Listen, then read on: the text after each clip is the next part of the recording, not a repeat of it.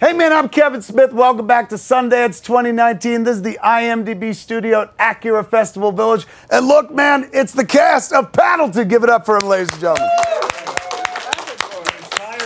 The entire cast is represented right here. Yes. Rare. Take me into the movie, because boy, this sounds like a hoot. Assisted suicide picture? Yeah, assisted suicide, guys. It's the best thing going these days. This is a story of Michael and Andy. Ray and I play these guys, and they're kind of this strange outliers, guys who have a hard time making eye contact with you, and they have basically found this beautiful male platonic friendship in each other. And it's about basically what happens when they're faced with a cancer diagnosis for one of them and the threat of losing that.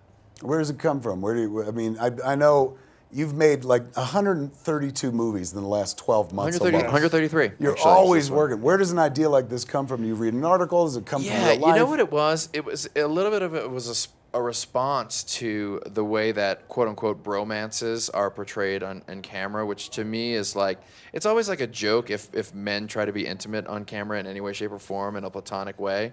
And this one, we really wanted to explore what it was like to just like have a truly intimate male friendship and how special they are to each other. Kind of the way romantic comedies do, but with just two special guy friends. So that's where it happened. What would our bromance name be? It's Ray and Mark. It's Ray, yeah. Rark. Or yeah. Mark. May. or Mark. Yes. Rack. No. Duplano. We got that. That's good, yeah. When you're putting together a flick, how do you decide when to, I'm going to direct this, I'm not going to direct this?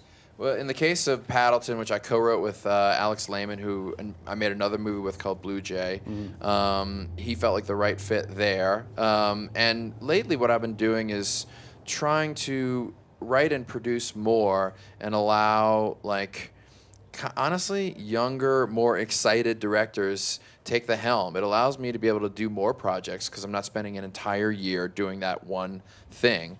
You know, when you're directing, you have to be monogamous to that project. But as a writer and a producer, you can be polygamous. I said that in Utah. I guess that's okay.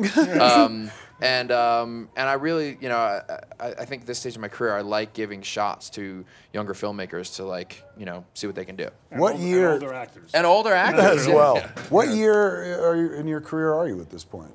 How many years have you been doing this? So I've been at This is my 16th year coming to Sundance. Are you shitting me? Came here with a short film in 2003. It's crazy when you look at like your name and Sundance. Yeah. Like everything you do. If you sneeze, they're like, come on up. I owe my whole career to this festival. I had a short film that I made for $3 in my kitchen with my brother when I was 25 years old. And it went into the rejection pile because they're like, this is so ugly and it sounds terrible. And Trevor Groth, who was the head of the festival for years, was then a shorts programmer. He's like, this looks interesting, and he picked it out of that bin.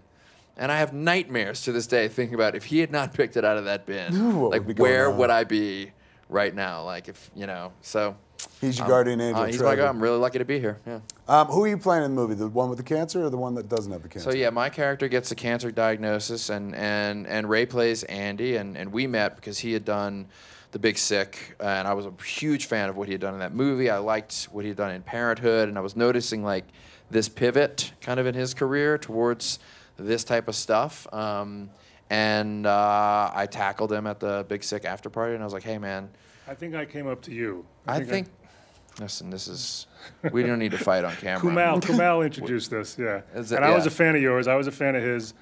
I mean, you were doing Togetherness then at that point, the show on HBO, which I loved. And I had seen all your stuff too. And he introduced us, and I just thought you were too hip and too indie to ever want to do something with me. But then at that moment, you said, I got a project you might be good for. And then I thought, well, you hear that all the time, and then you never hear from the guy.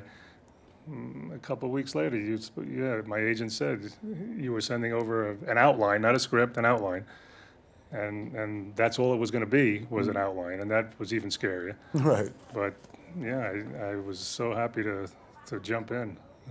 Do you script? Is there full script or? It depends on the project. For this project, we try to keep it fresh by shooting from an outline, and then we try to shoot in chronological order as much as possible. Which, for those watching at home, like it's rare. You don't get to do that. Yeah. But and what I would do is I would write some sort of sample pages every now and then. The night before we would shoot a scene, so we'd have a guide, but we wouldn't memorize it, so it would still feel fresh the next day. And then whenever we were done shooting, we would all have dinner together, the cast and the crew, everybody together. We'd talk about what we'd shot.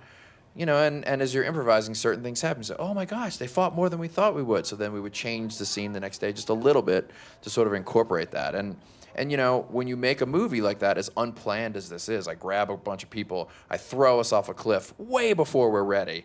You lose some things because you aren't as well prepared. But what you gain in spontaneity and nerves and all that freshness, I think, is what I'm going for. It may have spoiled me. It may have spoiled me. I don't know if you had to go work with fucking, what was that guy, Martin Scorsese you had to go work with after?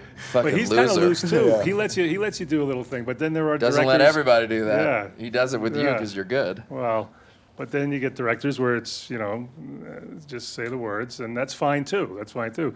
But this was so freeing and so unique, man. It was so cool. This is a Netflix jam, like that deal where you guys get to make a bunch of Netflix movies? Jam. How they basically, been? They're so great, and I'm looking you in the eye, and I'm saying, I'm not just saying that because they pay for my movies. They are great for You're not the young first. independent Dan Gilroy filmmakers. was talking about the same thing. It's really, I mean, look, there's no secret. Like, I'm making small relationship-based movies in a marketplace that doesn't really value that, and there's 500 movies and TV shows we all want to see anyway, and Netflix is basically using their money and their power to subsidize this kind of art and put them out and promote them on their channel. So as long as they want to have me, man, I'm in. It's crazy, man. The indie film community seems to have been funded at this point by We Netflix. were all scared. We all thought they were Starbucks coming in, and then we were like, but wait a minute.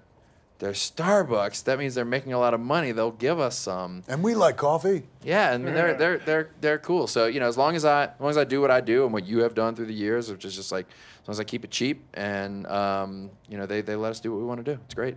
You've got a history with Netflix now too. Don't you have a special coming on Netflix? I do, on the 5th, February 5th. First one in like 23 years, yeah. Was that nerve-wracking at all? Everything is nerve-wracking for Ray. He seems laid back. Yeah. Everything is nerve-wracking. This is nerve-wracking. Yeah, in a sense, yeah, because, I mean, you know, it's not nerve-wracking to go up on stage at the Cellar in New York. You know, it's the normal nerves, but it's what I do. I can do it. But does anybody want to see it anymore? And I was just kind of taking my cues from the audience, you know, because I'm not in denial. I'm a realist, and I know at some point you're maybe past. You're too old for the audience. You don't hold up anymore. And when I would go on stage at the Cellar, I would still get this energy. And so, you know, I'm at a certain age now. When am I going to do a special? Do it. Get it there, and you have something to look at. Your kids can look at. You know, and we'll see. We'll see how it's received. But it was fun to do. But yeah, but you know, it was those kind of nerves. Does anybody want to hear me anymore? Well, it's fascinating to hear, and particularly for like folks who are like, I want to do that one day, is that one of the most successful people in this business is like, I don't know if they're going to like me. like they're still at this stage of the game. It's all the same. There's trepidation. Here's the way I say it. You know, before I thought my cab driver hated me, and now I think my limo driver hates me. It's all the same. It's all relative. Yeah. But that's at the risk of sounding corny. That's why you make good stuff. Beware the person who comes out and says, I know they're going to love this. That's true. Because that most certainly will be full of shit. Totally. You know what I loved was vinyl. I loved it, and I thought you crushed in it. And then one season, and then all of a sudden, gone. But looks like the guy who produced that show was paying attention, gave you a job in the other thing. Yes. Are you on The Irishman? I'm on The Irishman, and that was nerve-wracking because in vinyl, he had me go on. I had to go on tape to get that gig, you know, and I did. So you had to what? Wait, stop. Yeah, they made you audition, go on tape? Well, it's Scorsese, yeah, of course. Fuck, but it's Ray Romano. No. I made him read for me 6 different times in different accents. No, but why are you a Scorsese level prick, man? No, but the thing is, he had never heard of me. This is the cool thing is.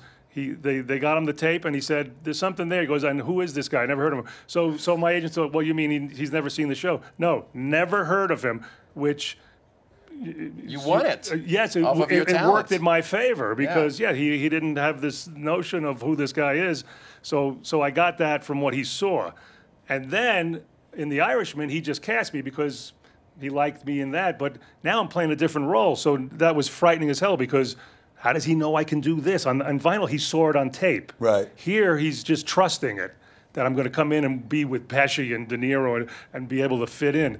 It scared the hell out of me. I had eczema. It broke out. It was everything. Wait, you were in a scene with Pesci and De Niro? They're all in Multiples. there. Pacino, Pacino gave me my favorite insult ever. Because they aged me up. I would have to wear a fat suit when I was in my 70s, and we went to lunch. We came back. We were ready to do a scene, and dead serious, Al Pacino goes. He looks at me. He goes, "Oh, I didn't know you were wearing the fat suit in the scene." I go, "I'm not, Al. Not wearing the fat suit. Yeah, I was bloated, whatever I was. I was sitting, and it's the equivalent of saying, when are you due, and you're not due." What is it like to get to that place? I mean, I imagine your career has been like one after another, like wow. But surreal, yeah. To be on a set with legends. Yeah, crazy. It was Jesse Plemons was on it also. And there was a scene where we're walking down the hall, and Pacino and De Niro are walking ahead of us in this court hallway, and they're going to make them younger. They're going to CGI them younger, and so you know what that's going to look like. Me and Jesse were walking behind them, and after take, we would just get back in our spots and go, I can't believe we're doing this. I just can't believe we're doing this. That's one of my favorite things about Ray is he is one of the most successful people in our industry, and he's the least entitled person you will ever meet. Wow. What makes the humanity really good. That's what plays, man. It's always played in the comedy, man. You're real. That's why the weird thing to me when you talked about going back to do the gig and going like, would anyone care? Everything, the wellspring from like your entire career came from standing on a stage and being funny, correct? Yes. So was there some sort of like, well, I did that and that took me to this place, so I better never touch that again? As far as stand-up, you mean? Yeah. No, that's more with the sitcom. The sitcom I don't want to touch again. Is that right? Like because of Everybody Loves Raymond? I did it, and that's my legacy in sitcom. I don't want to have to follow that. Right. You know. Cut two. No. Coming Tuesdays on CBS. Exactly. The stand-up is because I really think that's if you ask me, are you an actor at your core or you're a stand-up? I'm a stand-up. You know, I love doing acting. It's not that much different, though, as I'm sure you've noticed at this point. If you can get up and put on a character and be funny in front of people, you're just getting up, putting on a character in front of a camera. Yeah, but not every stand-up can do, can translate. You know into what? acting. Bullshit, Ray Romano. Let me tell you about stand-up. This is a winter hat that we put some questions in. Ooh. We ask you to take a question out and both of you answer this question. Got it. All right, the question is, scared again. If you could star in a biopic about anybody, who would it be? Wow. Well, you got to look like him, I what guess, I'm told is I should do a biopic about Ron Livingston, because apparently I look a lot like him. So if I could see if that. I follow that, I should really do the Ron Livingston biopic. And I look like Zach Braff, but that it's in reverse. I would have to play him. I would have to play him as an old man.